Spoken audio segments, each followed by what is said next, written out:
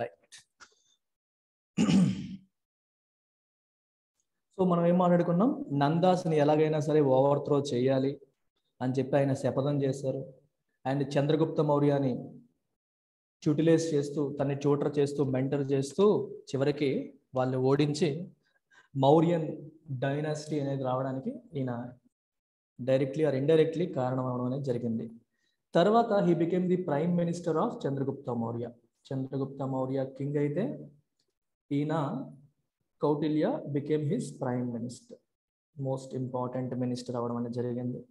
Then he also wrote a book called అర్థశాస్త్ర, science of wealth. వినడానికి ఇది economics book లాగా అనిపిస్తున్నప్పటికీ ఈ పర్టికులర్ బుక్లో he spoke about polity, he spoke about governance, he spoke about international relations. మీరు doubt రావచ్చు, sir అప్పట్లో దేశాలు లేవు కదా, ఇంటర్నేషనల్ రిలేషన్స్ ఏంటి అంటే, రాజ్యం ఇంకో రాజ్యంతో ఎలా ఉండాలి, మౌర్యన్ కింగ్డమ్ ఆఫ్ఘనిస్తాన్లో ఉన్న లేదా వేరే ప్రాంతాల్లో ఉన్న ఇంకో కింగ్డమ్ విషయంలో ఎలా ఉండాలి అని అర్థం. శత్రు దేశాలు లేదా వేరే దేశాలతో ఎలాంటి రిలేషన్స్ మెయింటైన్ చేయాలి అనే యాంగిల్లో అయ్యారు అని చెప్పి మనం అనవచ్చు. ఇంటర్నేషనల్ రిలేషన్స్ ఇట్లాంటి వాటి గురించి ఆయన మాట్లాడడం జరిగింది. నాట్ జస్ట్ ఎకనామిక్స్ ఒక్కటే కాదు, దాంతోపాటు ఇలాంటి విషయాలు కూడా ఆయన మాట్లాడడం అనేది జరిగింది అర్థశాస్త్రాలు. అందుకని మనం పబ్లిక్ అడ్మినిస్ట్రేషన్లో భాగంగా కూడా వీఆర్ రీడింగ్ అబౌట్ అర్థశాస్త్ర. సో అడ్మినిస్ట్రేటివ్ ఆస్పెక్ట్స్ కూడా ఆయన డిస్కస్ చేశారు. ఆల్దో ద నేమ్ సేస్ అర్థశాస్త్ర, he discussed several administrative related issues also. ఇప్పుడు ఒక్కొక్క దాని గురించి చూద్దాం, ఆయన ఏమేమి చెప్పారు అనేది చూద్దాం. First thing, political system. అప్పట్లో పొలిటికల్ సిస్టమ్ అనేది ఎలా ఉండేది అంటే, ఎవరు హెడ్, వాళ్ళ కింద ఎవరు ఉంటారు, ఇలా అనమాట. కౌటిల్య టైంలో ఉన్న సిస్టమ్ ఏంటి, మొనార్కీ. డెమోక్రసీ లేదు అప్పట్లో, మొనార్కీ ఉంది. మొనార్కీ అంటే అర్థం ఏంటి, కింగ్ హ్యాడ్ అబ్సల్యూట్ పవర్. మీకు అర్థమవుతుందా? So king who is the head of the state had absolute power. Ultimate power అంతా కూడా ఆయన చేతిలో ఉంటుంది. So this person has absolute power with respect to governance. So మనం జనరల్గా గవర్నెన్స్ గురించి మాట్లాడినప్పుడు 3 ఆస్పెక్ట్స్ మాట్లాడతాం. What are the 3 organs of the government చెప్పండి, use short box. 3 organs of the government ఏంటి? Legislature, executive, judiciary. లెజిస్లేచర్ ఏం చేస్తుంది? Make are enact loss, చట్టాలు చేయడం దాని పని. ఎగ్జిక్యూటివ్ పని ఏంటి? ఇంప్లిమెంట్ లాస్, చట్టాలని ఇంప్లిమెంట్ చేయడం. జ్యుడిషియరీ పని ఏంటి? డిస్ప్యూట్ రిజల్యూషన్ లేదా డిఫెండ్ లాస్, ఆ చట్టాలని డిఫెండ్ చేయడం. In today's world we have something called separation of powers. Separation of powers అనే మాట మనం మాట్లాడుతున్నాం. ఇది మనం సెకండ్ చాప్టర్లో constitutionalism, second chapter of paper 2, దాంట్లో we are going to talk about this in detail.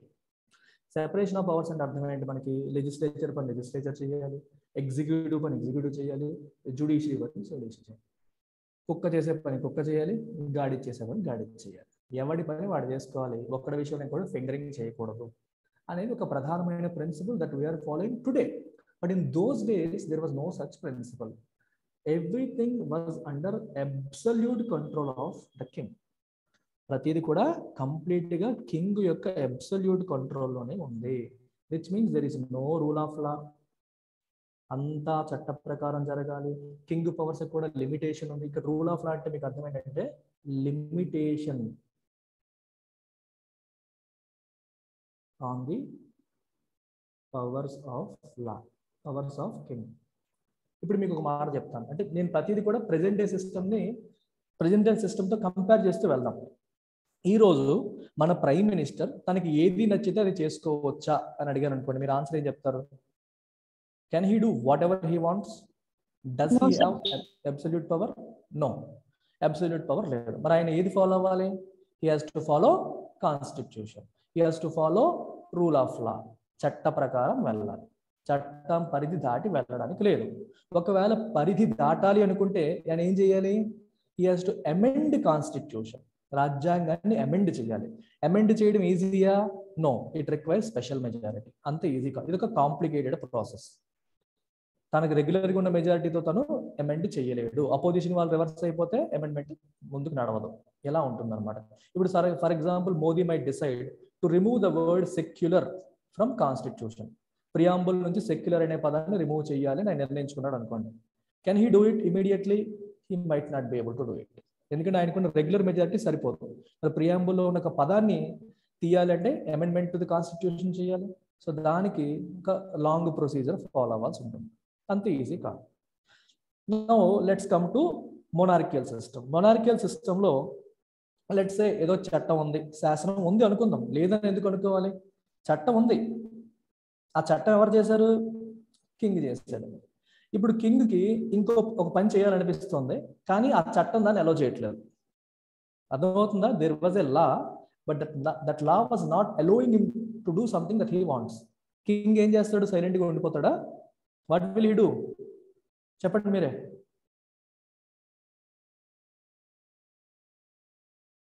చెప్పండి. What will he do?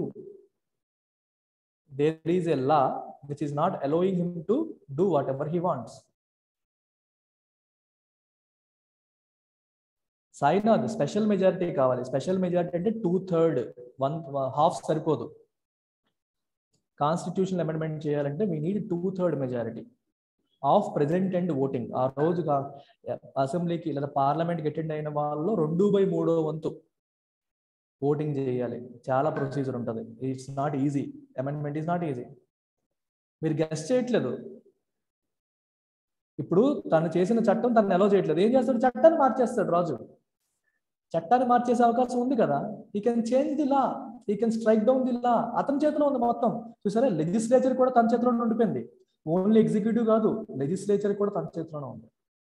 When the legislature is also in his hand, he can simply strike down the law or change the law overnight. That is the power of absolute power. Absolute power kadandi. Andike rule of law anedi ledu antunnam. So generally rule of law is nothing but limitation on the powers of head government. So government power ki check chestundi. But ee particular situation lo avvadu. PM is bound by constitution, even president is bound by constitution, governor is bound by constitution, judiciary is bound by constitution, everything is bound by that. But adi akkada ledu, akkada unnadantha kuda monarchical system where the king had absolute power.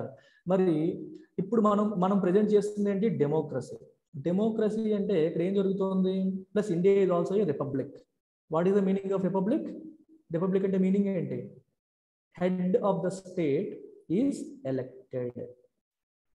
Head of the state elect అయితే దాన్ని republic అంటాం. ఇండియాలో head of the state ఎవరు? President. మరి president ని మనం ఎన్నుకుంటున్నామా, లేకపోతే రాజరేఖం లాగా హెరిడిటరీగా వస్తుందా? ఎన్నుకుంటున్నాం. ఎలక్షన్స్ జరుగుతున్నాయి. ప్రెసిడెంట్ ఎలక్షన్స్ డైరెక్ట్ కాదు, indirect, but still they are elections. Legislators vote చేస్తే ప్రెసిడెంట్ ఎలక్షన్స్ అనేవి జరుగుతాయి. ఎమ్మెల్యేస్, ఎంపీలు వీళ్ళు ఓటేస్తారు. But still they are elections. ప్రజల చేత ఎన్నుకోబడ్డ రిప్రజెంటేటివ్స్ ఎలక్షన్లో పార్టిసిపేట్ చేస్తారు. వాళ్ళ పార్టిసిపేట్ చేసిన దాని ప్రకారం ఆయన ఎన్నుకోబడతారు. ఇది ప్రెసిడెంట్ కదా. So India is a republic. కానీ ఇక్కడ మొనార్కియల్ సిస్టంలో కింగ్ ప్రజలు ఎన్నుకోవట్లేదు. ఆయన పవర్తో వేరే వాళ్ళని ఓడించి ఆయన అధికారంలోకి వస్తున్నాడు. సో ఆయన తర్వాత ఎవరు వస్తారో ఆయన కొడుకు, ఆయన తర్వాత ఎవరు వస్తారో వాళ్ళ కొడుకు, వాళ్ళ తర్వాత వాళ్ళ కొడుకు. సో ఈ థ్రోన్ ఏదైతే ఉందో అదేంటిది? హెరిడిటరీ ఇన్ నేచర్, అంటే వారసత్వంగా వస్తుంది. ఇది మనకి వారసత్వంగా వస్తుంది అని మీరు గుర్తుపెట్టుకోవాలి. And people were treated as subjects. మనుషులు లాగా ట్రీట్ చేసే వాళ్ళు కాదు. సబ్జెక్ట్స్ టు బి రూల్డ్, అంటే నేను పరిపాలిస్తున్న వస్తువులు, నేను పరిపాలిస్తున్న థింగ్స్ లాగే ఉండదు. హ్యూమన్ రైట్స్ లాంటి కాన్సెప్ట్ లేదు. ఈ రోజు today you cannot treat people as subjects. People అంటే హ్యూమన్స్, వాళ్ళకి జీవం ఉంది, వాళ్ళ మనుషులు, వాళ్ళకు కొన్ని రైట్స్ ఉంటాయి. అక్కడ రైట్స్ కాన్సెప్ట్ లేదు. పీపుల్కి ఉండేవన్నీ కూడా డ్యూటీసే. అప్పట్లో పీపుల్కి ఏమున్నాయి? డ్యూటీసే. రాజు పట్ల నువ్వు విధేయుడిగా ఉండాలి, రాజుని గౌరవించాలి, పద్ధతిగా ట్యాక్స్ కట్టాలి, ఇంతే. All you have is duties. There is no concept of people having rights. అర్థమవుతుందా మీకు? రాచరికంలో ఎక్కడున్నాయి మా ప్రజలకు రైట్స్, హక్కులు ఉన్నాయా? నాకు ఇది హక్కు ఉంది, నాకు మాట్లాడే హక్కు ఉంది, నాకు వాక్ స్వాతంత్రం ఉంది. లేదు. రాజుని నువ్వు తోలనాడేమనుకో, తిట్టావనుకో, తను నిన్ను ఉరిశిక్ష వేసేయచ్చు, చంపేయచ్చు రాజు. You cannot do anything. తను అడ్డానికి ఏం లేదు. నాకు వాక్ స్వాతంత్రం ఉంది, నాకు మాట్లాడే హక్కు ఉంది అనడానికి ఏం లేదు. So there are no rights, only duties. Okay, only duties అన్నమాట. ఇది your political system. Then let's come to administrative system. Administration ఎలా చేసేవాళ్ళు? అడ్మినిస్ట్రేటివ్ ఎలా చేసేవాళ్ళు చెప్పండి. ఫస్ట్ అడ్మినిస్ట్రేటివ్ సిస్టమ్ చేయాలంటే అర్థం ఏంటి? You have to take care of administration. ఒక మాట అడుగుతాను, అప్పట్లో అడ్మినిస్ట్రేషన్లో ఉన్న 2 మేజర్ ఆస్పెక్ట్స్ ఏంటి? Law and order, revenue. Majority aspects ఏంటమ్మా? Law and order, revenue. ఇవి మెజారిటీ. మిగిలినవి రాజుకి ఏమైనా ఇంట్రెస్ట్ ఉంటే రోడ్లు వేయించాలంటే రోడ్లు వేయించవచ్చు, ఇరిగేషన్ చేయించాలంటే ఇరిగేషన్ చేయించవచ్చు. ఇండస్ట్రీస్ గట్రా అప్పట్లో లేవు. There is no concept called industries then. Agriculture is there, but there is no concept called industries. So maximum రాజు ఏమన్నా చేయాలంటే కాలువలు తవ్వించడం, చెరువులు తవ్వించడం, చెట్లు, అశోకుడు రోడ్డుకి ఇరువైపులా చెట్లు నాటించడం, విన్నాం కదా ఇవన్నీ చిన్నప్పుడు. రోడ్లు వేయించడం, చెట్లు నాటించడం, ఇట్లాంటివి డెవలప్మెంట్ల వర్క్స్ అంటే అవి. అది ఏదైనా రాజు మంచోడైతే చేస్తాడు, లేకపోతే లేదు. అదర్వైజ్ ప్రిడామినెంట్లీ వాళ్ళు చేసే పనులు ఏంటి? ప్రజల దగ్గర అగ్రికల్చర్ పంట పండితే దాంట్లో శిస్తు తీసుకోవడం అండ్ ప్రజలకి ప్రొటెక్షన్ కల్పించడం, ప్రజల్లో ఈ లా అండ్ ఆర్డర్ ఇష్యూస్ రాకుండా చూసుకోవడం. సో ఇదే ప్రిడామినెంట్గా అడ్మినిస్ట్రేటివ్ సిస్టమ్, అంతకంటే ఉండేది కాదు. అయితే గుర్తుపెట్టుకోండి, మీకు ఒక మాట చెప్పాను అప్పట్లో. అప్పటి మొనార్కియల్ సిస్టంలో which are more important, villages are towns అంటే ఏం చెప్తారు? Villages. Villages are more important than towns. ఎందుకని? అప్పట్లో మెయిన్ ఎకనామిక్ యాక్టివిటీ ఏంటమ్మా? మరి అగ్రికల్చర్ అనేది ఎక్కడ జరిగింది? సో నీకు మనీ జనరేట్ అవుతుంది, పంట జనరేట్ అవుతుంది, ప్రొడక్ట్ జనరేట్ అవుతుంది, అంతా ఎక్కడ? Agricultures, villages. సో డబ్బులు ఎక్కడికి వస్తాయి? విలేజెస్కి వస్తాయి. ఎవరి చేతిలోకి వస్తాయి? రైతుల చేతిలోకి వస్తాయి. సో ప్రతి విలేజ్లో కూడా there will be one revenue officer, ticket collector ఏదో అనుకోండి. ఇతను ఏం చేస్తాడు? ఈ పర్సన్ ఏం చేస్తాడు? వీళ్ళ దగ్గర నుంచి మనీని కలెక్ట్ చేసుకుంటాడు. కలెక్ట్ చేసి పైకి వెళ్తుంది అనమాట. సో నీకు అడ్మినిస్ట్రేటివ్ సిస్టంలో ప్రధానంగా ఉండేది revenue officers and army run చేయడానికి సైన్యాధ్యక్షుడు, సైన్యులు, సైన్యం, వీళ్ళంతా ఈ సెగ్మెంట్ ఎక్కువగా ఉంటారు. అయితే వీళ్ళని ఎలా ఎన్నుకునే వాళ్ళు? ఇప్పుడు చాలా ఇంపార్టెంట్. మీరున్నారు, మీరు ఐఏఎస్ ప్రిపేర్ అవుతున్నారు, most difficult exam in India. ఈ ఎగ్జామ్ ప్రిపేర్ అవుతుంది ఎందుకు? మీరు ఒక ఐఏఎస్ ఆఫీసర్ అవ్వాలనో లేదా ఐపీఎస్ ఆఫీసర్ అవ్వాలనో ప్రయత్నం చేయడం కోసం మీరు ఇవన్నీ చేస్తున్నారు. అయితే ఇప్పుడు ఇండియాలో మన ప్రైమ్ మినిస్టర్ గారు, నాకు పలానా అమ్మాయి డయానా నాకు బాగా నచ్చింది, ఆ అమ్మాయి, ఆ అమ్మాయి అయితే నా పక్కన మన సెక్రటరీ కింద బాగుంటుంది, చీఫ్ సెక్రటరీ కింద అమ్మాయి బాగుంటుంది, లేదా ప్రిన్సిపల్ సెక్రటరీ కింద అమ్మాయి బాగుంటుంది అని చెప్పి can he appoint Diana directly? ఇండియాలో అలా జరుగుతుందా? జరగదు. మరి డయానా ఏం చేయాలి? She has to take an exam called UPSC. UPSC అనే ఎగ్జామ్ రాయాలి, ప్రిలిమ్స్ క్లియర్ చేయాలి, మెయిన్స్ క్లియర్ చేయాలి, ఇంటర్వ్యూ క్లియర్ చేయాలి.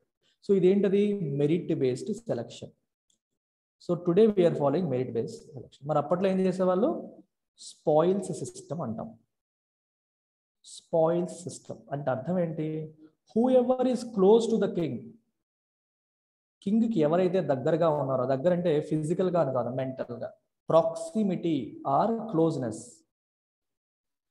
కింగ్కి ఎవరైతే ఇష్టమో, ఎవరైతే కింగ్కి దగ్గరగా ఉన్నారో వాళ్ళకి అధికారాలు అనేవి వచ్చాయి, వాళ్ళకి అపాయింట్మెంట్స్ అనేవి వచ్చాయి. ఒక టెస్ట్ పెట్టి కండక్ట్ చేసి ఎబిలిటీని చెక్ చేసి చేసేవాళ్ళు కాదు. So what was in existence in those days? Spoils system. Spoil system అంటే no merit based exam, selection is based on proximity are closeness to king. కింగ్కి నువ్వు ఎంత క్లోజు, కింగ్కి క్లోజ్ అయిన వాడికి నువ్వు ఎంత క్లోజు, ఇలాంటి దాన్ని బట్టి నీకు ఉద్యోగం వస్తుందా రాదా అనేది తేలుతుంది. మీకు అర్థమైందా? Is this clear? That is the only qualification. You should be close to king. అర్థమైందా అందరికీ? Can I move forward?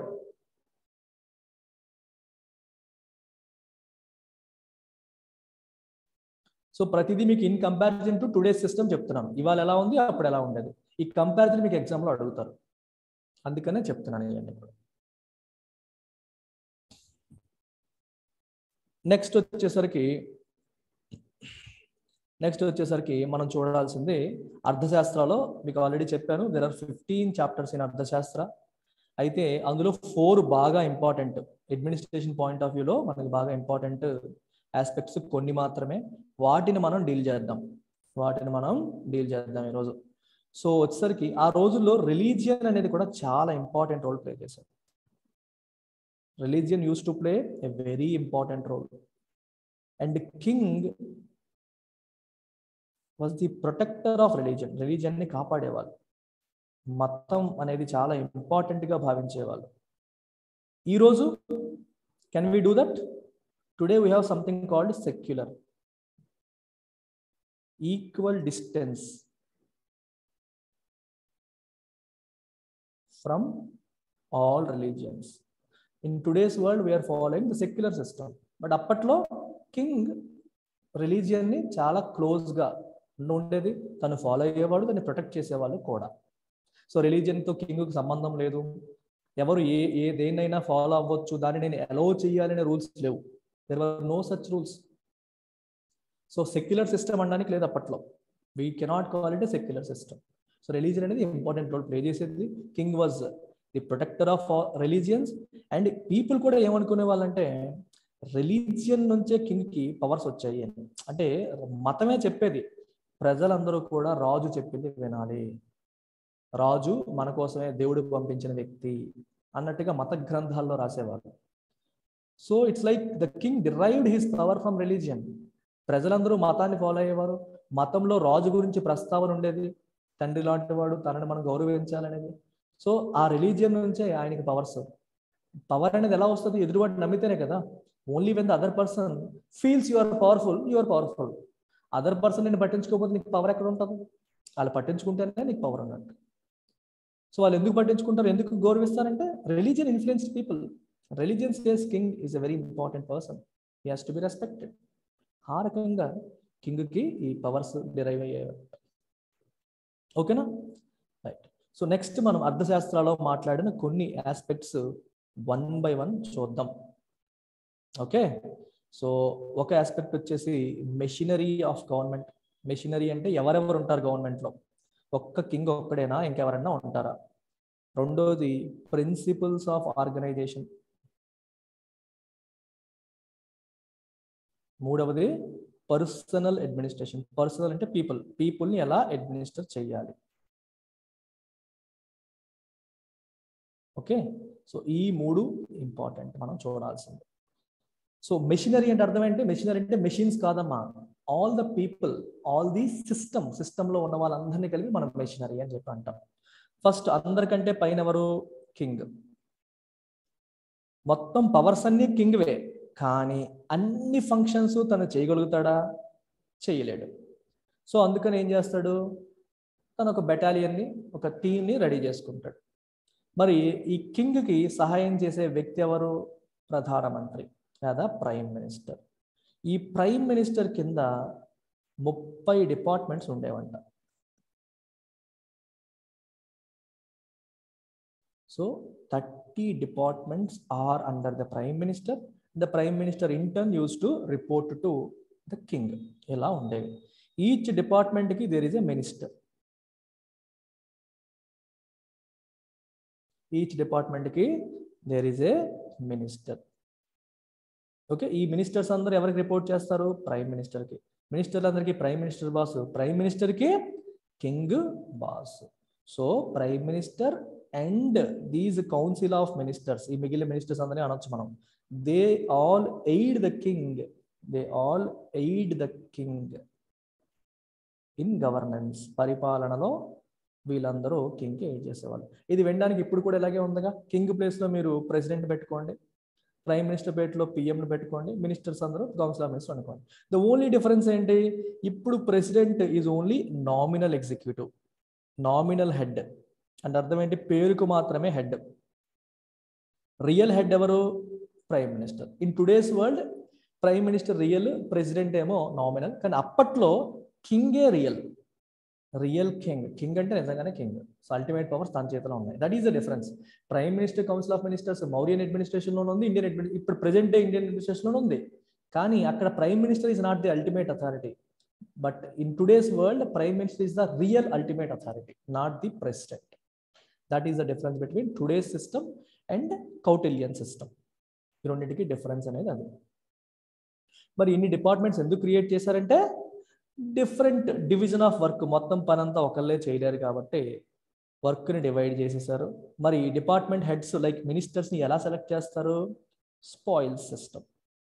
Spoil system అంటే అర్థం ఏంటి, based on the proximity are closeness, అంతే. Based on the proximity are closeness ద్వారానే జరిగేది. అయితే lower లెవెల్స్లో when you go to lower levels of the ఆర్గనైజేషన్కి వెళ్ళినప్పుడు మాత్రం మెరిట్ బేసిస్ మీద తీసుకునేవాళ్ళు. అంటే హయ్యర్ లెవెల్ అపాయింట్మెంట్స్ అన్ని స్పాయిల్ సిస్టమ్ ద్వారా జరిగేవి. కింది లెవెల్లో మాత్రం మెరిట్ బేసిస్ మీద, అంటే వీడు చదువుకున్నాడా, వీడికి ఏమైనా వచ్చా, వీడి పని చేయగలడా లేదా, ఏవో కొన్ని అప్పట్లో ఉన్న కొన్ని క్వాలిఫికేషన్స్, కొన్ని టెస్ట్లు కండక్ట్ చేసి సెలెక్ట్ చేసేవాళ్ళు లోవర్ లెవెల్లో. బట్ హయ్యర్ లెవెల్లో it was all spoils system. మరి ఈ మినిస్ట్రీస్ అందరి మధ్యలో కోఆర్డినేషన్ ఎన్ష్యూర్ చేయాల్సిన బాధ్యత ఎవరిది, ప్రైమ్ మినిస్టర్ది. ఆల్ మినిస్ట్రీస్ మధ్యలో ఈ కోఆర్డినేషన్ ప్రైమ్ మినిస్టర్ ఎన్ష్యూర్ చేయాల్సిన రెస్పాన్సిబిలిటీ ఉంటుంది. ఓకే, మరి ఈ ఓవరాల్గా ఈ కౌన్సిల్ ఆఫ్ మినిస్టర్స్ ఏవైతే ఉన్నాయో దాన్ని కౌన్సిల్ ఆఫ్ మినిస్టర్స్ అనేవాళ్ళు కాదు, అప్పట్లో మంత్రి పరిషత్ అనేవాళ్ళు.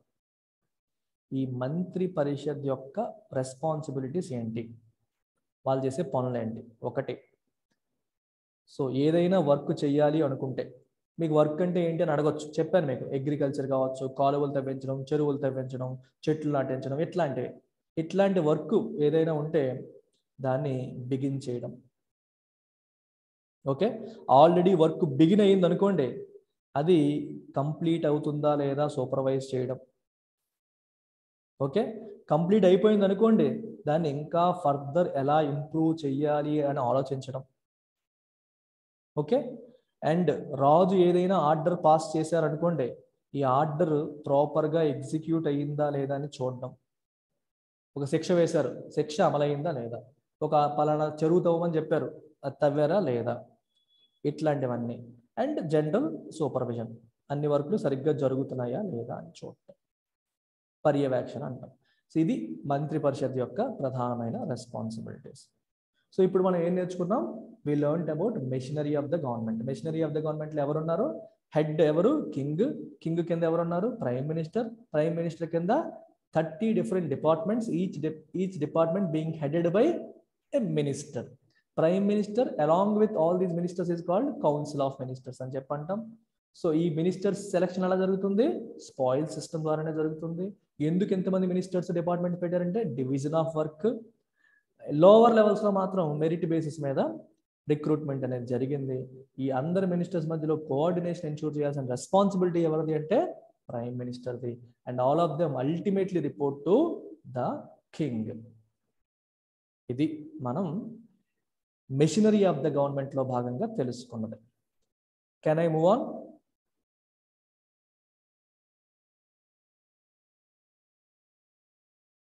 ఒక్కొక్కటి చెప్పగానే నేను అడుగుతాను, మీరు నాకు రెస్పాండ్ అవ్వాలి. సో సెకండ్ పోర్షన్ వచ్చేసి principles of organisation.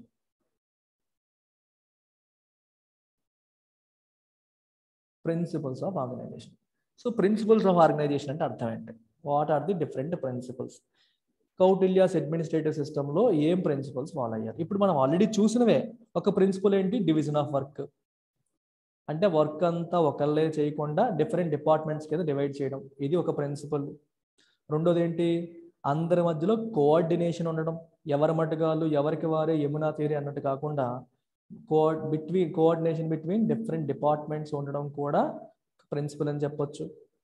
And discipline very important to regulate behaviour. ఈ విషయం మీకు చెప్తాను, గుడ్ గవర్నెన్స్ అని చెప్పి మనం మాట్లాడతాం. That is very important for you.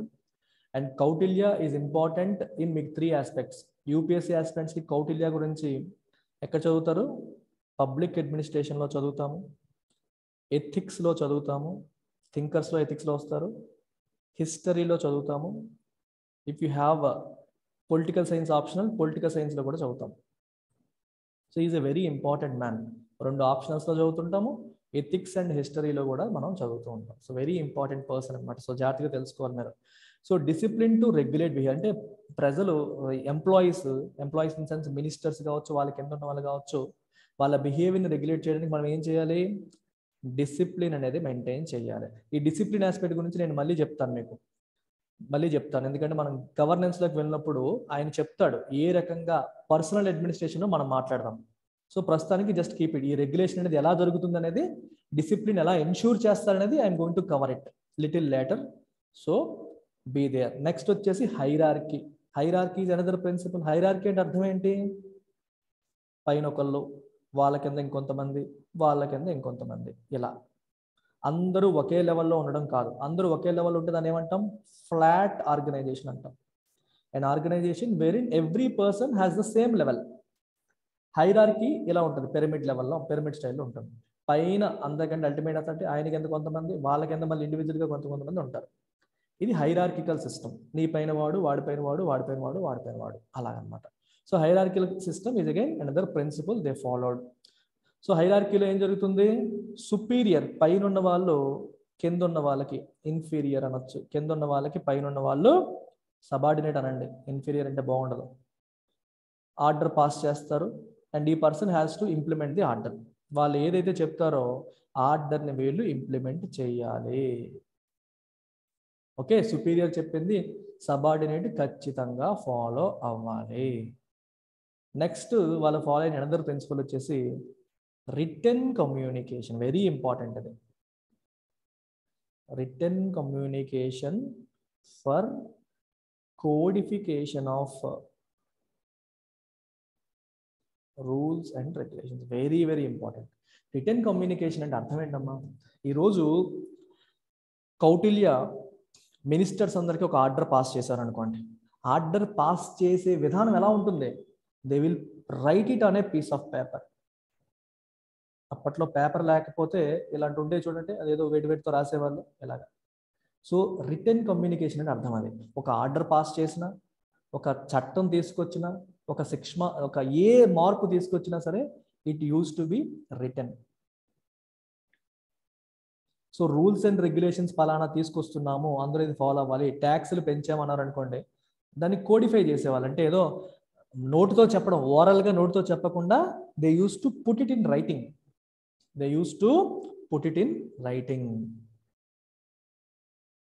అర్థమైందా మీకు? రిటన్ కమ్యూనికేషన్ వల్ల అడ్వాంటేజెస్ ఏంటి? రిటన్ కమ్యూనికేషన్ అంటే ఏంటో అర్థమైందా? చెప్పండి.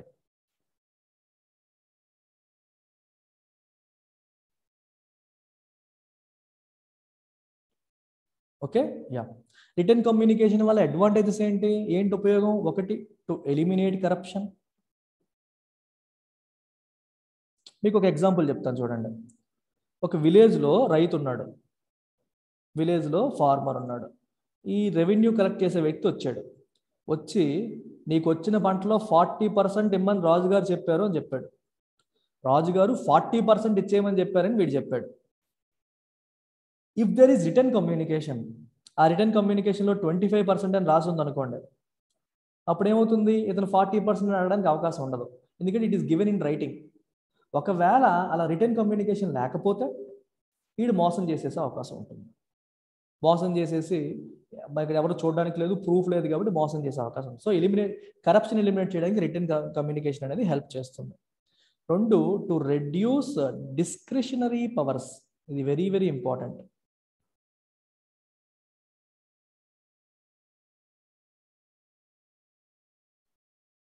What is the meaning of discretionary power? మీకు గవర్నర్ ఎగ్జాంపుల్తో ఈజీగా అర్థమవుతుంది. ఇప్పుడు గవర్నర్ ఉన్నారు, గవర్నర్కి there are some powers which are defined. క్లియర్గా కాన్స్టిట్యూషన్లో డిఫైన్ చేసిన కొన్ని పవర్స్ ఉన్నాయి. ఫర్ ఎగ్జాంపుల్, అసెంబ్లీలో ఏ చట్టం అన్నా చేసినా అది గవర్నర్ సంతకం పెట్టకుండా చట్టం మారదు. ఏ బిల్లు కూడా గవర్నర్ సైన్ చేయకుండా చట్టం అవ్వదు. అది డైరెక్ట్గా డిఫైన్డ్ పవర్ అది. అలాగే అసెంబ్లీ ప్రారంభించినప్పుడు గవర్నర్ ఇనాగరల్ లెటర్స్ ఇస్తారు, ఆయనే సమన్ చేస్తారు, ఆయనే ప్రొరాగ్ చేస్తారు. అంటే సెషన్ని సమావేశపరచడం, సమావేశాన్ని ఎండ్ చేయడం, ఇవన్నీ గవర్నర్ చేస్తూ ఉంటారు. ఇవన్నీ డిఫైన్డ్ పవర్స్ ఇన్ కాన్స్టిట్యూషన్. అయితే గవర్నర్కి కొన్ని డిస్క్రిషనరీ పవర్స్ కూడా ఉన్నాయి. డిస్క్రిషనరీ అంటే నాట్ క్లియర్లీ డిఫైన్డ్, తన విచక్షణ అధికారాలు అంటారు తెలుగులో. డిస్క్రిషన్ తెలుగులో ఏమంటాం? విచక్షణ. అంటే ఏంటి విచక్షణ అంటే? అర్థం ఏంటి? ఏది మంచి, ఏది చెడు, ఏది కరెక్ట్, ఏది తప్పు అని నువ్వు ఆలోచించి చెప్పడం. There is no rule to rely on. ఒక పుస్తకంలో రూల్ నీకు లేదు రెడీగా, నువ్వు నీ కామన్ సెన్స్తో, నీ తెలివితేటలతో డిసైడ్ చేయాలి. దాన్ని డిస్క్రిషన్ అంటాం. ఆ సందర్భం ఎప్పుడు వస్తుంది? ప్రెసిడెంట్కి కూడా ఉన్నాయి డిస్క్రిషనరీ పవర్స్. ఆ సందర్భం ఎప్పుడు వస్తుందంటే మనకి పీపుల్ ఎలక్షన్స్ అయిన తర్వాత ఏ పార్టీకి మెజారిటీ రాలేదనుకోండి, అప్పుడు governor will use his discretionary power. ఎవరిని పిలవాలి అనేది గవర్నర్ ఇష్టం. జనరల్గా ఉన్న వాళ్ళ ఎక్కువ సీట్లు వచ్చిన వాళ్ళని పిలవచ్చు అని కాన్స్టిట్యూషన్లో రాయలా. ఎక్కువ సీట్లు ఎవరికి వచ్చాయో వాళ్ళకి పిలవాలని రాయలా. మెజారిటీ దాటింది అనుకోండి, వాళ్ళు ఖచ్చితంగా పిలాలి, అది డిఫైన్ చేశారు. కానీ ఎవరికి మెజారిటీ రాలేదనుకోండి, హయ్యెస్ట్ సీట్స్ వచ్చిన పార్టీని పిలవాలా, లేకపోతే నెంబర్ 2, నెంబర్ 3 కలిపి కోalition ఫామ్ చేసాయి. కోalition అంటే ఏంటి? కూటమి ఫామ్ అయ్యాయి, వాళ్ళని పిలవాలా, అది గవర్నర్ ఇష్టం. అది గవర్నర్ యొక్క డిస్క్రిషన్. మీకు అర్థమవుతుందా? ఒక స్టేట్లో బీజేపీ పార్టీకి చెందిన వ్యక్తి గవర్నర్గా ఉన్నాడు అనుకోండి, ఎలక్షన్స్ అయ్యాయి, ఎవరికి ఫుల్ మెజారిటీ రాలేదు, కానీ బీజేపీకి సింగిల్ లార్జెస్ట్ పార్టీగా అవతరించింది అనుకోండి, వాళ్ళకి ఫుల్ మెజారిటీ రాలేదు. ఆ పక్కన కాంగ్రెస్, ఎన్సీపీ, మహారాష్ట్ర ఎగ్జాంపుల్ తీసుకుంటే కాంగ్రెస్, ఎన్సీపీ, శివసేన ఉన్నాయి. ఈ మూడు కలిపి కోalition ఫామ్ చేశాయి. ఈ మూడు కోalition ఫామ్ చేస్తే వీళ్ళకున్న మెజారిటీ వీళ్ళకి మెజారిటీ ఉంది. కానీ governor can invite this person. ఒరిజినల్గా ఎలక్షన్స్ అయినప్పుడు ఎవరికీ లేదు మెజారిటీ, ఎలక్షన్స్ అయిపోయిన తర్వాత వీళ్ళు ముగ్గురు చేతులు కలిపేస్తారు. అయినప్పటికీ గవర్నర్ బీజేపీని పిలవచ్చు కావాలంటే, అతని ఇష్టం అది. అయితే బీజేపీకి పిలిచి అధికారం ఇచ్చేయలేరు, కొంత టైం ఇస్తారు. 15 రోజులు, వారం రోజులు టైం ఇస్తారు. వారం రోజుల్లో మీరు మీ మెజారిటీని నిరూపించుకోవాలి అంటారు on the floor of the assembly. అసెంబ్లీలో మీ మెజారిటీని నిరూపించుకోవాలి. ఎలా నిరూపించుకోవాలి? టెస్ట్ ఒక ఓటింగ్ జరుగుతుంది, ఓటింగ్లో గెలవాలి. ఇన్ఫ్యాక్ట్ అదే జరిగింది మహారాష్ట్రలో. దేవేంద్ర ఫడ్నవీస్ని పిలిచారు, ఆయన నిరూపించుకోలేకపోయాడు. ఆ తర్వాత వీళ్ళ ముగ్గురు కలిపి, ఈ మూడు పార్టీలు కలిపి వెళ్తే వీళ్ళకి గవర్నర్ పిలవడం జరిగింది. ఈ మూడు పార్టీలు ఎలాగైనా బీజేపీని అధికారాన్ని దూరం చేయాలని ఫిక్స్ అయిపోయాయి కాబట్టి ప్రశాంతంగా ఇప్పుడు మహారాష్ట్రలో నడుపుతున్నారు. డిస్క్రిషనరీ పవర్ అంటే అర్థం అది. అంటే ఈవెన్ ఇఫ్ అఫీషియల్గా మీకు రాసి లేకపోయినా సరే కొన్ని సందర్భాల్లో డిస్క్రిషనరీ పవర్స్ ఉంటాయి, వాడతారు. అయితే రాసి ఉందనుకోండి, if something is clearly codified, ఇది నీ పవరు, ఈ సందర్భంలో ఇది చేయాలి, ఈ సందర్భంలో ఇది చేయాలి, క్లియర్గా కోడిఫై చేశారనుకోండి, అప్పుడు ఏమవుతుంది? డిస్క్రిషనరీ పవర్స్ తగ్గుతాయి, ఇష్టం వచ్చినట్టు చేయడానికి అవ్వదు. సో కాబట్టి పవర్స్ పైన ఒక చిన్న లిమిటేషన్ అనేది ఉంటుంది అని దీని అర్థం అనమాట. ఓకే, నెక్స్ట్ వచ్చేసి to fix accountability. To fix accountability అంటే అర్థం ఏంటి? ఎవరి పని ఎవరిది. అకౌంటబిలిటీ అంటే అర్థం ఏంటి? What is the meaning of accountability? తెలుగులో ఏమంటాం? జవాబుదారీతనం అంటాం.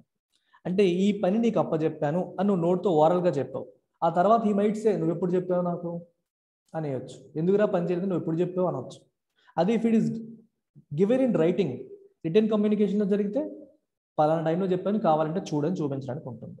సో అకౌంటబిలిటీ ఫిక్స్ చేయడానికి ఇది హెల్ప్ అవుతుంది. To reduce nepotism. ఎప్పుడైతే మనం కోడిఫై చేస్తామో అండ్ ఫేవరెటిజం, హయ్యర్ లెవెల్లో అంతా స్పాయిల్ సిస్టమే, రాజుకి నచ్చినోళ్ళనే పెట్టుకుంటూ వెళ్తారు. అయితే అదే పని కింద లెవెల్ వాళ్ళు కూడా చెయ్యకుండా ఆపడానికి ఈ కోడిఫికేషన్ హెల్ప్ చేస్తుంది. ప్రతి వాళ్ళు కూడా వాళ్ళ పైనోడు చుట్టాలు ఆ రకంగా వచ్చేయకుండా ఆపడానికి కోడిఫికేషన్ హెల్ప్. అంటే ఏదైనా చేయాలంటే ఒక రూల్ ఉంది, కోడిఫై చేశారు. కోడిఫై చేయడం అర్థం ఏంటి? ఇన్ రైటింగ్ ఉంది, సో అది ఫాలో అవ్వాలి. సో నువ్వు ఇష్టం వచ్చినట్టుగా డిస్క్రిషనరీ పవర్స్ వాడేసి నీకు నచ్చిన వాళ్ళకి ఫేవర్ చేయడానికి అవ్వదు, అందులో ఉన్న ఇది ఫాలో అవ్వాలి. రెండవది, last and final important thing ఏంటంటే to ensure continuity. Continuity of administrative process. Very very important ఇది. దీని అర్థం ఏంటి? Let's assume there are set of rules, అన్నిటినీ కోడిఫై చేశారు. ఇప్పుడు చంద్రగుప్త మౌర్య డైడ్, తన సన్ వచ్చాడు. ఒకవేళ ఈ రూల్స్ని కోడిఫై చేయకపోతే అప్పుడు ఏమవుతుంది? there is nothing given in writing, so he might create his own system. అరే మన సిస్టమ్ ఏం లేదు, మా నాన్నతోనే అది వెళ్ళిపోయింది. అలా కాకుండా మా నాన్నగారి హయాంలో ఎలా జరిగింది అనడానికి if there is some return system, administrative process అనేది ఏమవుతుంది? కంటిన్యూటీ వస్తుంది. ఒక మనం అప్పుడు చేసినట్టుగానే చేద్దాం, అవే రూల్స్ ఫాలో అవుదాం అని చెప్పి ప్రాసెస్ని కంటిన్యూ చేయడానికి అవకాశం ఉంది. ఆయన తర్వాత ఇంకొకరు, ఆయన తర్వాత ఇంకొకరు. If he wants to change, he can change చేయడానికి ఆబ్వియస్గా ఛాన్స్ ఉంటుంది. ఎందుకంటే కింగ్కి అబ్సల్యూట్ పవర్స్ ఉన్నాయి. ఏదైతే కాన్స్టిట్యూషన్ అది దాన్ని కెలకడానికి లేదు అనడానికి లేదు. King had absolute powers. If ever he wanted to change it, he could easily change it. తను ప్రశాంతంగా చేంజ్ చేసేయచ్చు. Is this clear? All 5 points అర్థమయ్యాయా? Return communication అనేది ఏ రకంగా హెల్ప్ అవుతుంది?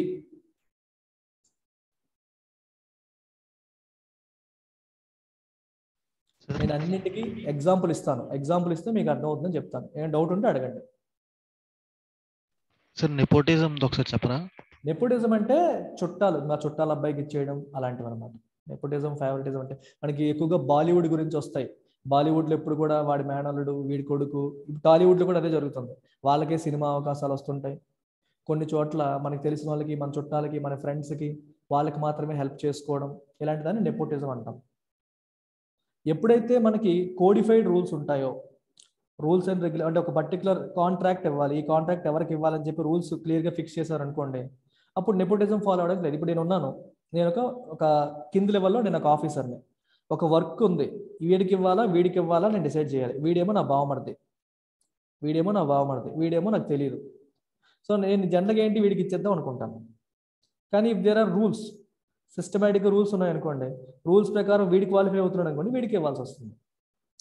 మీరు అడగొచ్చు, సార్ మీరు ఎందాకే స్పాయిల్ సిస్టమ్ ఉందన్నారు కదా అని. స్పాయిల్ సిస్టమ్ ఉంది, హయ్యర్ లెవెల్లో ఉంది, కింది లెవెల్లో కాదు. కింది లెవెల్లో మెరిట్ బేసిస్ మీద కూడా తీసుకుంటారని చెప్పాను మీకు. But higher level, minister level, ఆ పై level, prime minister, higher segment అంతా స్పాయిల్ సిస్టమే నడిచేది. Clear? Right. So the third one is personal administration. Personal అంటే పీపుల్.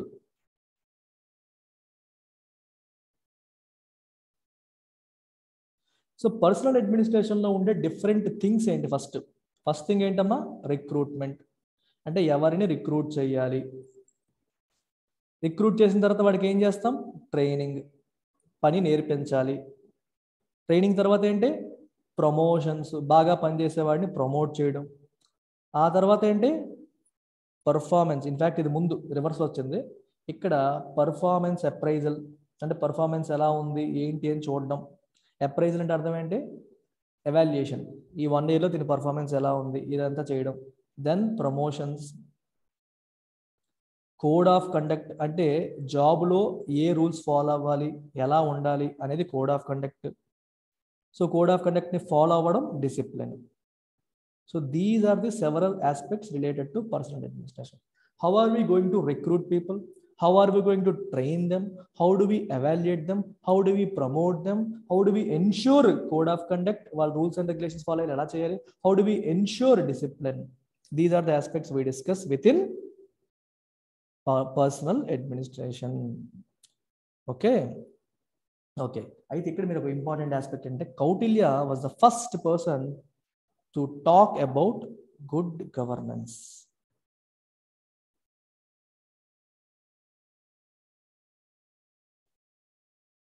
ఇంతే పర్సనల్ అడ్మినిస్ట్రేషన్లో సిస్టమ్ ఏముంటుందని చెప్పాను మీకు. ఇంతే. These are the several aspects that they use to follow. Recruitment, training, performance appraisal, promotion, code of conduct, discipline. These are the aspects related to personal administration. అయితే మనం ఇప్పుడు good గవర్నెన్స్లోకి వెళ్దాం. Good governance అనేది సుపరిపాలన. పరిపాలన సక్రమంగా ఉండాలి అంటే ఏం చేయాలి? What is called good governance? Good governance గురించి మాట్లాడిన ఫస్ట్ అడ్మినిస్ట్రేటివ్ థింకర్ ఎవరు? Obviously Kautilya. Is the first administrative thinker to talk about good governance. So ఈయన కొన్ని పదాలు చెప్పారు, కొన్ని సెంటెన్సెస్ ఇవ్వడం జరిగింది. అది ఒకసారి మీరు చూస్తే మీకు అర్థమవుతుంది. చూడండి, ఈయన అంటాడు ద కింగ్, చాలా ఇంపార్టెంట్ ఇవన్నీ, shall consider anything as good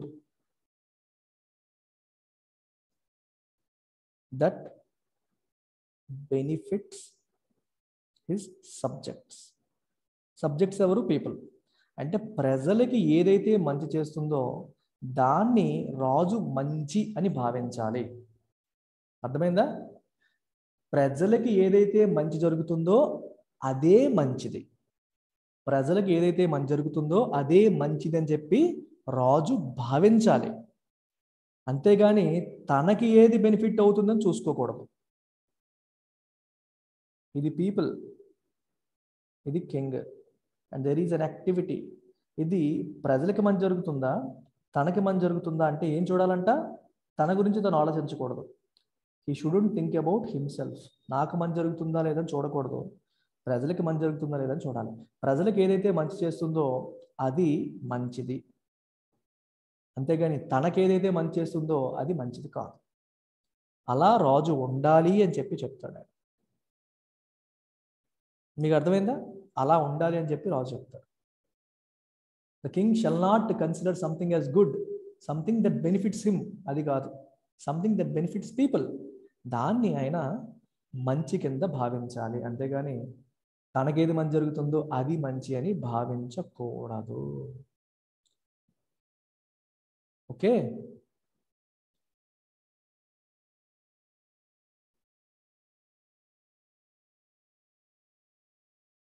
right.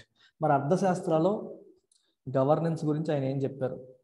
Different aspects of governance, సుపరిపాలన అంటే ఏంటి, గుడ్ గవర్నెన్స్ అంటే ఏంటి, ఇన్ డిఫరెంట్ ఆస్పెక్ట్స్ అనేది ఇప్పుడు చూద్దాం.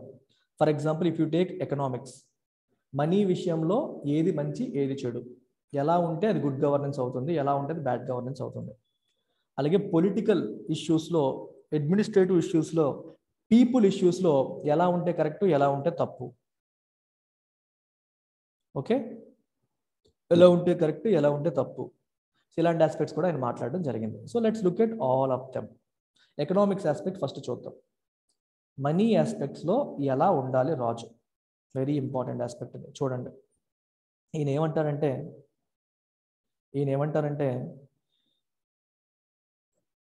ఎక్స్పెండిచర్ ఏదైతే ఉందో, గవర్నమెంట్ యొక్క, ప్రభుత్వం యొక్క ఎక్స్పెండిచర్ ఏదైతే ఉందో, ఈ ఎక్స్పెండిచర్ అనేది చాలా చాలా important aspect. 2 kinds of expenditure ఉంటాయి. ఒకటి క్యాపిటల్ ఎక్స్పెండిచర్, 2 రెవెన్యూ ఎక్స్పెండిచర్. ఎకానమీలో మనం చదువుతాం అది. క్యాపిటల్ ఎక్స్పెండిచర్ అంటే అర్థం ఏంటి? Any expenditure that you put towards assets, creation of assets. For example, అప్పటి రోజుల ప్రకారం తీసుకుంటే చెరువు తవ్వించాడు, క్యాపిటల్ ఎక్స్పెండిచర్. రోడ్డు వేయించాడు, క్యాపిటల్ ఎక్స్పెండిచర్. చెట్లు నాటించాడు, క్యాపిటల్ ఎక్స్పెండిచర్. ఇరిగేషన్కి డ్యామ్ కన్స్ట్రక్ట్ చేశారు, క్యాపిటల్ ఎక్స్పెండిచర్. ఇలాంటి వాటిని మనం ఏమంటాం? క్యాపిటల్ ఎక్స్పెండిచర్ అంటాం. మరి what is revenue expenditure? Salaries. Okay, మంత్రికి salaries, council of మినిస్టర్స్కి salaries, and రాజు రాణి గారికి మంచి మంచి బంగారాలు చేయించుకోవడం, వస్తువులు చేయించుకోవడం, ఇలాంటివన్నీ కూడా రెవెన్యూ ఎక్స్పెండిచర్. సో కౌటిల్య ఏం చెప్తాడు?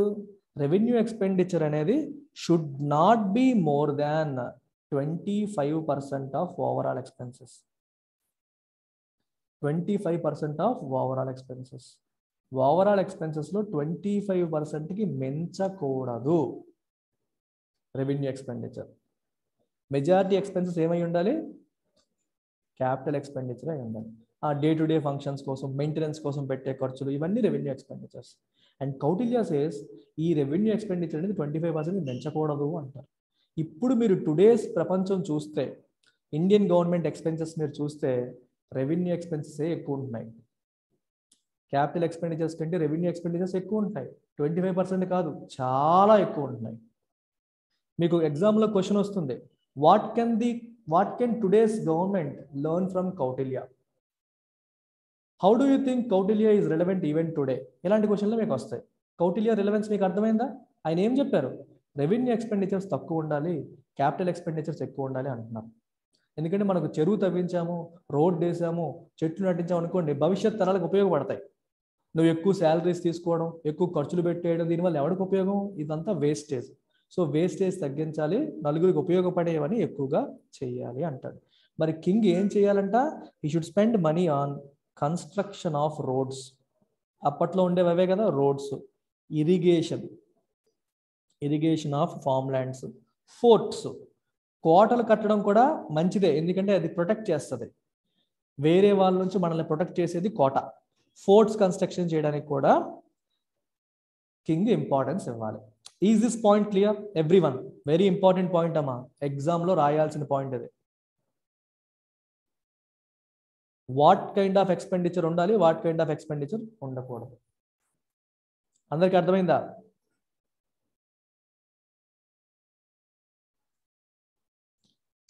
సో ఇక్కడ మనం ఎకానమీ టచ్ చేస్తాం, ఇది చదువుతూనే ఎకానమీ టచ్ చేసేస్తున్నాం. Revenue ఎక్స్పెండిచర్కి capital ఎక్స్పెండిచర్కి difference, day to day affairs. ఇప్పుడు మనం టుడేస్ వరల్డ్ తీసుకుంటే, మోదీ గారు యూరోప్ వెళ్ళారు అనుకోండి, ఆ ఫ్లైట్ ఎక్స్పెన్సులు అన్ని రెవెన్యూ ఎక్స్పెండిచర్స్ కింద వస్తాయి. ఇట్లాంటివన్నీ రెవెన్యూ అనమాట. నెక్స్ట్ పాయింట్ మనం చూడాల్సింది ఏంటి? King should always have surplus budget అంటారు. సర్ప్లస్ బడ్జెట్ అంటే అర్థం ఏంటి? Revenue should always be more than expenditure. అంటే ఆ రాజ్యానికి వచ్చే ఆదాయం అనేది ఖర్చుల కంటే ఎక్కువ ఉండాలి. మరి టుడేస్ వరల్డ్ ఏం జరుగుతుంది? We always have deficit budget. మనకి ఎప్పుడు కూడా ఆదాయం ఏమో తక్కువ ఉంటుంది, ఎక్స్పెన్స్ ఏమో ఎక్కువ ఉంటున్నాయి. ఇది టుడేస్ వరల్డ్. ఈ ఎక్స్పెండిచర్ ఎక్కువైపోవడం వల్ల మనం ఏం చేస్తున్నాం? బారోయింగ్, అప్పులు చేసుకుంటున్నాం. ఇది ఉండకూడదు. We should always have surplus budget అని అంటారు. సో దీన్నే మనం ఫిస్కల్ డిసిప్లిన్ అని కూడా అంటాం. ఇప్పుడు ఒక ఇల్లు ఉందన్నమా, మన ఫ్యామిలీ ఉంది, మనకి నాన్నగారికి వస్తున్న ఆదాయం ఏమో 10,000, పెడుతున్న ఖర్చు ఏమో 12,000. Do you say he's following fiscal discipline? Expenditure ఏమో 12,000, ఇన్కమ్ ఏమో 10,000 అంటే డిసిప్లిన్ ఉన్నట్టా? లేదు. మరి 2,000 సరిపోతే ఏం చేస్తావు? నువ్వు బారో చేయాల్సి వస్తుంది. 10,000 ఆదాయం, 12,000 అప్పు అంటే ఖర్చు అంటే 2,000 నువ్వు అప్పు చేయాల్సి వస్తుంది. అది పరిస్థితి.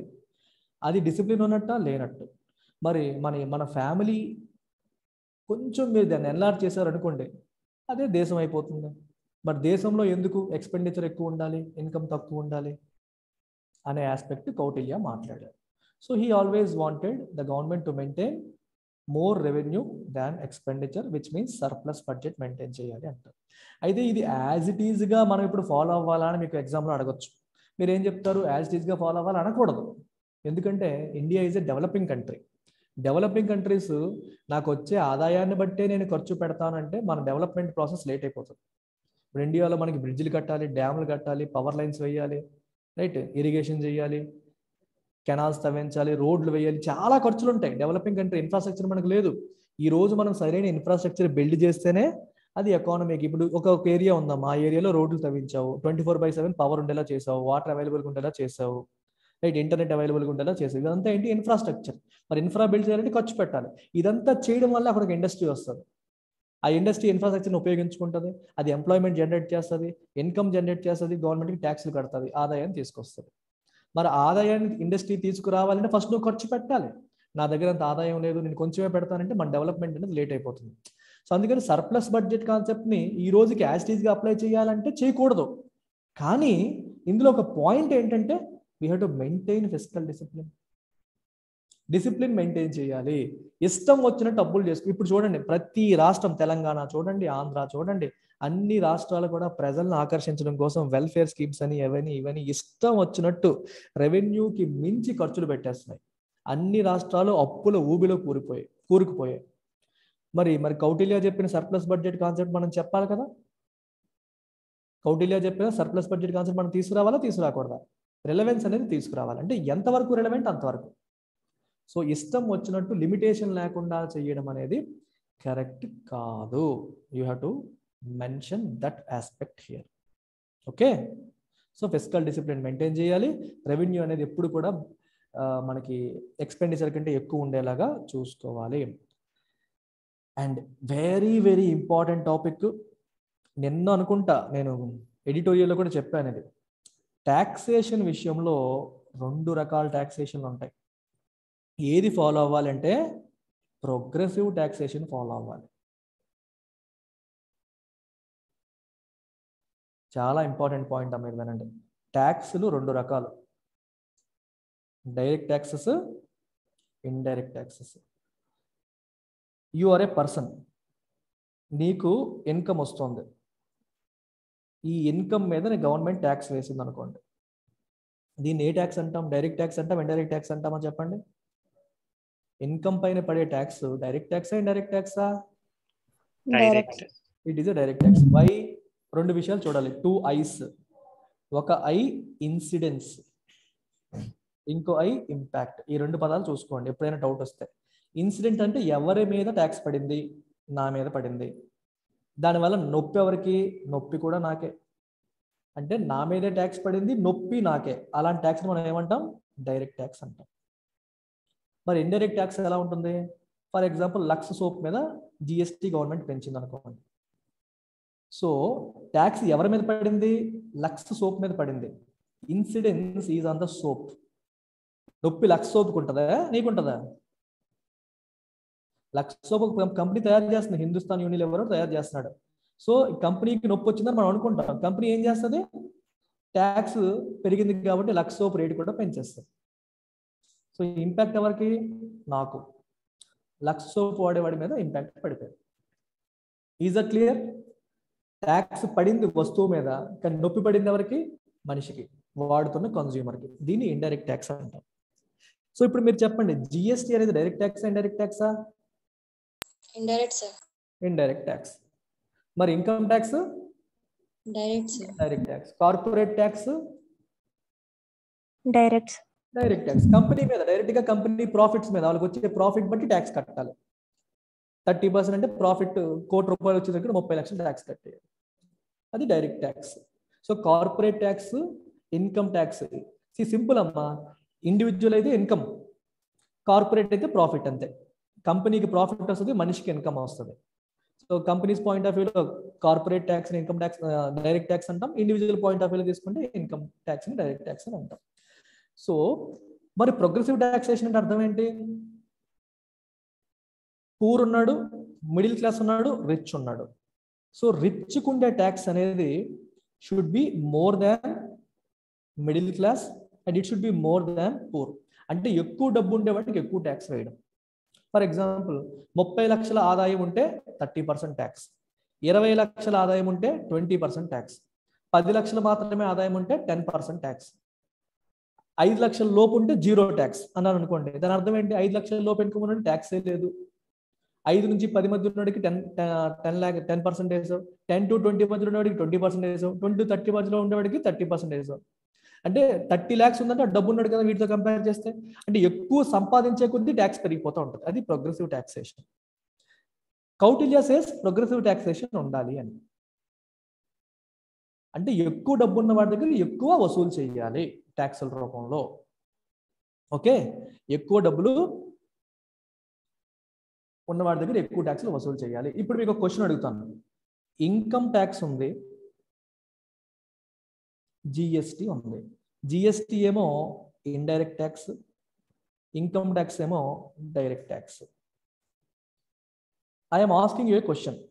ప్రోగ్రెసివ్ ట్యాక్సేషన్ అని నేను చెప్పినప్పుడు ఇన్కమ్ ట్యాక్స్ ని పెంచాలా, జిఎస్టీని పెంచాలా? ఏది పెంచితే ప్రోగ్రెసివ్ ట్యాక్సేషన్ అవుతుంది? Income tax. ఎందుకంటే ఇన్కమ్ ఉండేవాడే కదా ట్యాక్స్ కడతాడు. కానీ జిఎస్టీ అనేది ఎక్కడ వస్తుంది? డబ్బున్నోడు అన్నం పప్పు కూర చారు కొనుక్కోవాలి, డబ్బు లేనోడు కొనుక్కోవాలి. సో రిచ్ పూర్ ఒకేలాగా ఇంపాక్ట్ అవుతారు జిఎస్టీలో. ఇన్ఫాక్ట్ చెప్పాలంటే poor gets impacted more than rich. ఎవరైనా ఎక్స్ప్లెయిన్ చేయగలరా ఎందుకో? అంటే రిచ్ పీపుల్ కి అంత వాళ్ళు అంత వాల్యూ పడదు కదా సార్ వాళ్ళకి. Exactly, very good. రిచ్ పీపుల్కి నొప్పి ఉండదు. ఇప్పుడు మనకి ఏమవుతుందంటే, మనకి రోజువారీ మనం వాడుతున్న వస్తువులన్నిటికీ కలిపి 10,000 రూపాయలు ఖర్చు అవుతుంది అన్నమాట. ట్యాక్స్లు పెంచింది గవర్నమెంట్, ఈ జిఎస్టీలు పెంచింది అనుకోండి, 10,000 కాస్త 12,000 అయిపోయింది. నిత్యావసర వస్తువులు సరుకులు అన్ని రేట్లు పెరిగిపోయి 12,000 అయిపోయాయి. 10,000 12,000 అయింది కదా అని చెప్పి రిచ్ పర్సన్ వర్రీ అవుతాడా? వర్రీ అవ్వడు. తన లక్షల్లో సంపాదిస్తున్నాడు, 2,000 తనకి పెద్ద ఫరక్ లేదు. అదే పూర్ పర్సన్, తన ఆదాయమే 15,000, 15,000లో 10,000 ఖర్చులకు పోతే 5,000 ఆ కూతురు పెళ్లి కోసం దాచుకుంటున్నాడు. ఇప్పుడు 10,000 ఖర్చు 12,000 అయితే 3,000 దాయగలుగుతాడు. నొప్పి ఎక్కువ వరకు వస్తుంది, పూర్కి వస్తుంది. నేను మొన్న ఎడిటోరియల్లో దీనికి ఒక మంచి ఎగ్జాంపుల్ చెప్తాను. ఒక ఏనుగు ఉంది, ఒక చిన్నపిల్లడు ఉన్నాడు. రాయిచ్చు కొట్టావు, చిన్న రాయితో కొట్టావు, ఏనుగు కొట్టావు అనుకో, ఏనుగుకి ఏం తగలదు నొప్పి. అంత పెద్దది ఏనుగు, చిన్న రాయిచ్చు నువ్వు కొడితే ఏ నొప్పి ఉండదు. అదే బాబు కొట్టావు అనుకో, ఆడు ఏడుస్తాడు వెంటనే. ఈ పూర్ పర్సన్ ఆ బాబులా అంటాడు, రిచ్ పర్సన్ ఏనుగులు అంటాడు. ఆ రాయి అనేది ట్యాక్స్ అనుకోండి. అందుకే ఇది వినడానికి ఒకేలా ఉన్నప్పటికీ మీరు కొంచెం బ్రెయిన్ పెడితే అర్థం అవుతుంది. సో ఇండైరెక్ట్ ట్యాక్సెస్ యొక్క ఇంపాక్ట్ ఎప్పుడు కూడా పూర్ పర్సన్కి ఉంటుంది, రిచ్ పర్సన్ కాదు.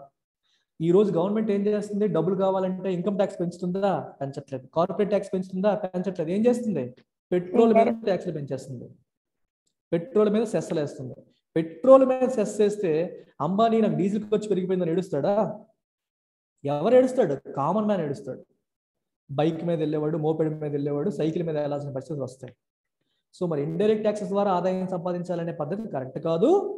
ప్రోగ్రెసివ్ ట్యాక్సేషన్, డైరెక్ట్ ట్యాక్సెస్ ద్వారా, అది కూడా బాగా రిచ్కి ఎక్కువ ట్యాక్స్ పడేలాగా చెయ్యాలి అని చెప్పి ఎవరు చెప్పారు? కౌటిల్య చెప్పారు. మరి టుడేస్ వరల్డ్కి ఇది రిలవెంటా కాదా? చెప్పండి.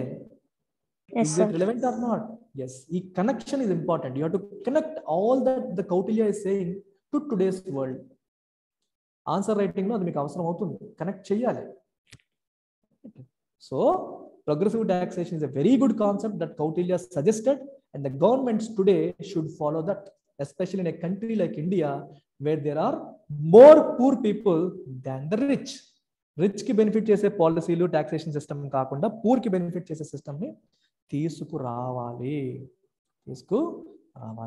అండ్ ఫైనల్ గా ఆయన చెప్పిన ఇంకొక ఆస్పెక్ట్ ఏంటంటే, king should always be accessible. ప్రజలకి అందుబాటులో ఉండాలి. కింగ్ ఎప్పుడు కూడా ప్రజలకి అందుబాటులో ఉండాలి. అంతేగాని నేను ఎవరికి అందుబాటులో ఉంటాను, నేను రాజుని అన్నట్టు ఉండకూడదు. He should be accessible. Very important point. ఇది కూడా గుడ్ గవర్నెన్స్ లో మనం మాట్లాడవచ్చు, ఎకనామిక్స్ లో భాగంగా చెప్పాడు. So in tomorrow's class will talk about political administration. అంటే ఇంకా ఉన్నాయి ఆయన చెప్పినవి. ఇంటర్నేషనల్ రిలేషన్స్ లో ఎలా ఉండాలి, పక్క దేశాలు ఎలా డీల్ చేయాలి, అలాగే కరప్షన్ ఎలా ఎలిమినేట్ చేయాలి, పీపుల్ని ఎలా డిసిప్లిన్ లో పెట్టాలి, ఇలాంటి ఆస్పెక్ట్స్ రేపటి క్లాస్ లో మాట్లాడతాం. ఇవాళ అయిపోతుంది అనుకున్నాను, స్లోగా చెప్తాను కాబట్టి అవ్వట్లేదు. I take one more class tomorrow. రేపటితో మనకి కౌటిల్య అయిపోతుంది. కుదిరితే I will also start Mughal administration tomorrow it self. రేపు నేను మీకు చెప్తాను, వాట్సాప్ గ్రూప్ లో పెడతాను. I might have a class earlier than 6 PM. నేను స్లాట్ ఏది ఖాళీ ఉందో చూసుకొని కుదిరితే రేపు మార్నింగ్ 9 కూడా పెట్టేస్తాను. అటెండ్ అయిపోండి, ఫినిష్ చేద్దాం. నేను గ్రూప్లో మెసేజ్ పెడతాను నైట్ ఎంతకు ఉంటుంది క్లాస్ అని. Before I go to bed I put a message. పడుకునే ముందు గ్రూప్ చూసుకోండి. చలో, take care, bye. Thank you, sir. Yeah.